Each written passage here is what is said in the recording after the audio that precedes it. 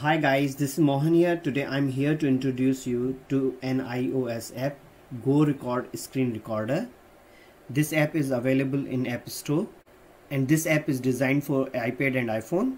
This app can record your screen, facecam reactions, capture gameplay and add audio commentary. This app is very good. I have recorded most of my videos with the help of this app.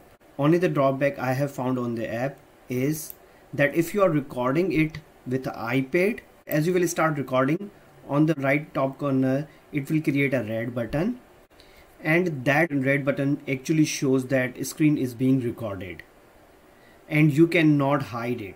Well, it's a small button, and the actual drawback is that if you are recording it with the iPhone, so this is the second photo that I want to show you, that when I record with the iPhone, so on the top of the screen you will see that whole red line is there.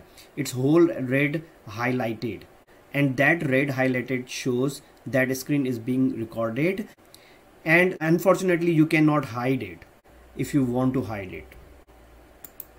Otherwise this app is very good, and if you want to use their free version, you can record up to 3 minutes, and if you want to record more than 3 minutes, then you have to buy their Go Record Pro version, and which is a paid version, and what I believe it's a one-time payment. Thanks guys. If you have liked my video, please subscribe my channel. Thanks for watching my video.